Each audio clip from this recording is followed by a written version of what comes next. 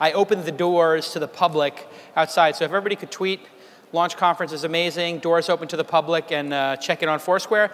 Let your friends know to come and see the Tesla Model S and all those great startups out there. It'd be really helpful for those aspiring demo pick companies. We've got an amazing, amazing panel of judges that are taking the stage right now. These are some of the best, brightest, and most successful people in our industry, and we're awed to have them with us. Tony Conrad from True Ventures, Matt Coffin, Lower My Bills, sold to Experian for $500 million, angel investor in over 40 companies, I believe now. Sky Dayton created the internet, Earthlink, Boingo took it public recently, many other things. Also had a spectacular failure in Helio. To go with those 2 huge wins, nobody's perfect. Listen, he's created billions of dollars in value, and hey, he burned a couple $100 million trying to compete against Steve Jobs. No big deal. Brad was our winner, of course, last year from Room 77, and he's such a mensch that he put up $100,000 in prize money to support the event. Cyan Bannister has been angel investing for a couple years now. We've done a ton of great startups together, including Rapportive and Backupify, I believe. What else have we done together? A bunch of them. Thumbtack.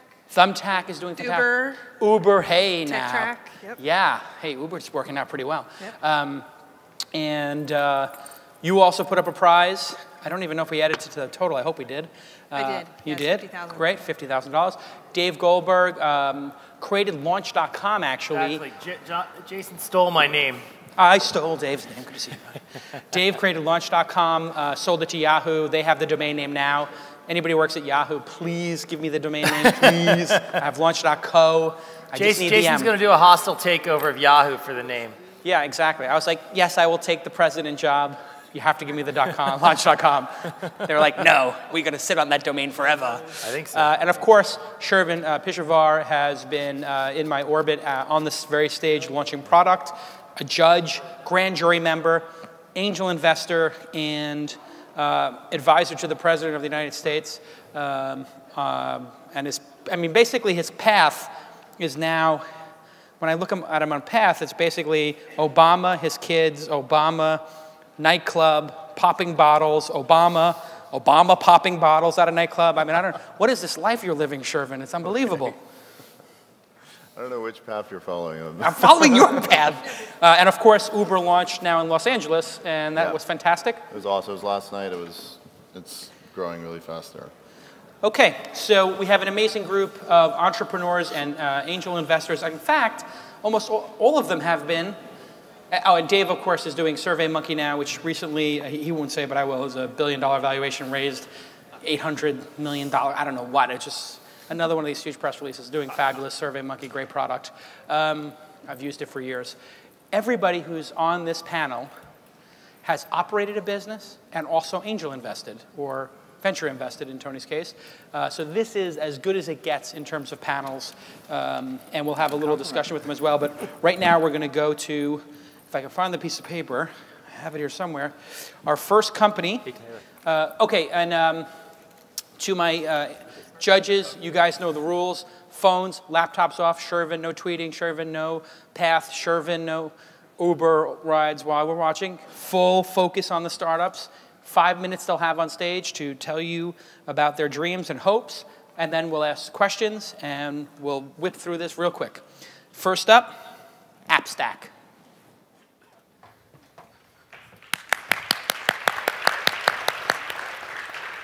Hi, I'm Steve. This is John, and we're from AppStack.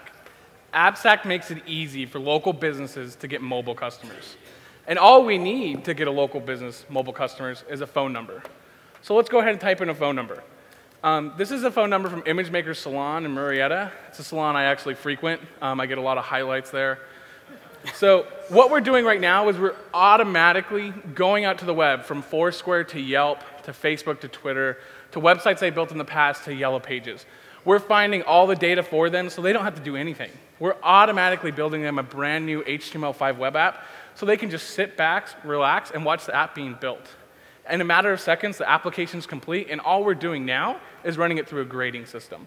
So let's sit back and wait. As we're waiting, we're downloading all the photos from Facebook, from Twitter, everything we need to actually build this app. The app's done. It appears right in front of them. So ImageMaker's got an A. We collected all the necessary information we need to build them a mobile web app, from galleries they put on other services to the About Us information and contact information. We're a couple clicks away from completing this app. So we hit continue. We automatically confirm that they offer these services. Since we automatically know that they're a hair salon, we notice what services they offer. So we hit continue. We just confirm some promotions that we're recommending that they should offer to their new customers, and we hit continue again, and we're done. It's as simple as that. Now we're going to take them straight to their dashboard. We need to solve the problem of getting them customers. We've automatically built them a web app. Now we need to get the new customers in the door. So go to the advertising panel.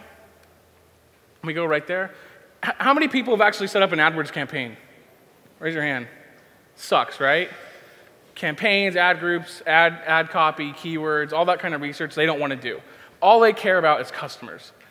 Since we're experts in this, what we can do is we can normalize all the traffic estimates that Google's giving us and say, listen, how many customers do you want and how much do you want to spend? We take care of the rest. If you adjust the miles you want to advertise your business, the amount of customers that you could reach changes. We make it dead simple for them to get mobile customers. If you have a local phone number, AppStack can get you customers. So all of our clients start on a free trial basis, and this is the kind of results that they're seeing. Customers are getting 45 to 100 new leads of new customers for a simple package of $59.95. It's dead simple. We've solved the mobile problem for small businesses. So we started selling this December 19th to 5 closed verticals and private beta. And since December 19th, we've added $50,000 of recurring billing. We just passed that mark this morning.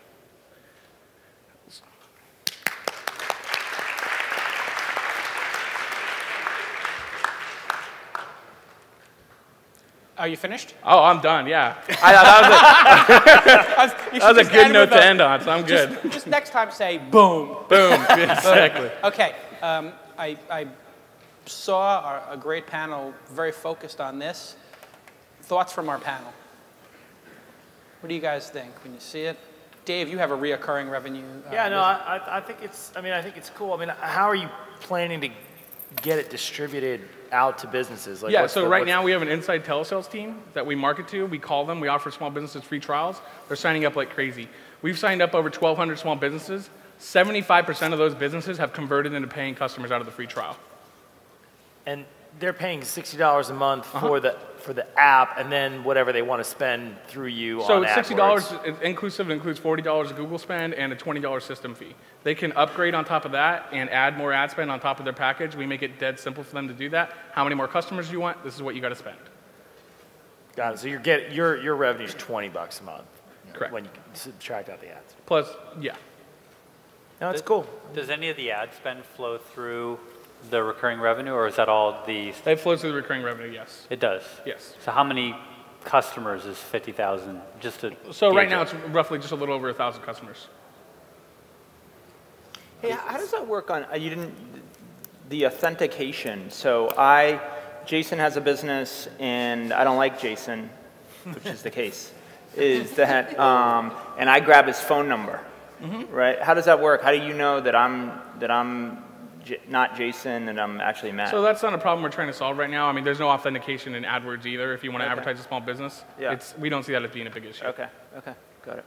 So how do you build the front end of your funnel here? Because if you're getting 75% conversion, I would expect you to have a lot more customers. So how are you actually getting people to the front end? Because that's historically the most challenging thing with these SMB businesses. How do we acquire them initially? So well, get them into the funnel so you can actually have an inside sales guy or gal call them. And so we're just cold calling right now, offering them a free trial, and they love it. They love the fact that these people don't even have websites. So offering them a mobile app, since they already have like a Facebook page or something else, and saying, listen, we're gonna give you free customers, right? I want to give you a free mobile app, and if you don't like it, you don't have to pay anything. And they love that. So we're signing them up like crazy. I got that piece, but how? So right now you're just calling. So that's your funnel? Yeah, We can't. That doesn't scale. So we're how as do you plan to inefficient do as that? possible right now. Yeah. So, yeah. A sales rep at this stage, right off the street, one of them closed 13 of these in a single day. On average, they're closing 5 or 6 a day. In my last company, I took house values public. We had 300 sales reps just selling to real estate agents. Yeah, so my question is not about closing. I got that. I want to come. The question is, how do you build the front end of the funnel, right, to where you can actually have people to contact? So you're doing it now. How are you calling those people? How are Cold you getting calls those right now. numbers? We're refining. But where do you get their numbers? So we go to Google Maps. We look up hair salons, and we have the reps. They're trained to gather their own leads and stuff like that. So just to support what you did, first, do you know what your customer acquisition cost is? Yeah. So our customer acquisition cost right now is roughly $80. We're cash flow positive on customers after 3 months. How does that break down? What's the $80 made of? So it costs us about $50 to sign up a trial. 75% of them convert to paid. So that's where you get the $80. And then we pay out 2/3 of that as advertising. So we make $20 a month per customer, and it pays back after 3 or 4 months. Having toured your call center at House Values back in the day, I think that John is, it's a little unfair here because I actually saw that. And so I know that, that John is quite analytical and scientific about how to pull this off. So I actually think that the consumer value, or the value proposition is there for the businesses. You have a past experience in building these call centers and measuring the analytics on it. Help me understand how the marketing spend, so you're telling them how many customers that they're going to get on a certain amount of spend. You're pulling a lot of that from Google. At the end of the day, if you're telling them they're going to get 10 customers a month, they better get 10 customers a month. So help me understand about the efficacy of that and the feedback you're getting early on from the hair salon. So how we're proving that is we're saying this is what we're thinking you're going to get. Try it out for 30 days, and that's pretty much going to match up to what we say.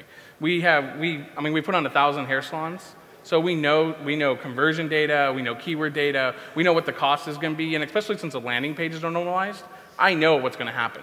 I know what's going to happen with that spend. So they go, and then sometimes it doesn't work out. That's pretty much the 25% that fall off of the free trial. The other 75% love it and want to pay us more money. When we turn one of these on, their phone starts ringing that day. Right. Do you get a percentage of the Google spend? Is there like a kickback or anything like that from Google for buying all this AdWords eventually, or? At this stage, Google helps us with the acquisition cost of the customer. Google's one of our largest investors at this stage, so we have a close partnership there. We're in the program where right now, because our growth is so fast, we'd rather have help acquiring the customers than get the rebate that they do offer some of their partners. Who owns the customer? Does Google own the customer, or do you own the customer? AppStack. AppStack does. So they have no login for Google? No, they don't. The customer doesn't have login to Google. They can go into our dashboard and simply modify that campaign in there. When you say Google is your largest investor? One of our largest investors. So Google Ventures? Yes. Yeah, and Eric Schmidt through Tomorrow Ventures is also invested in us. So you've done an angel round to date? Correct.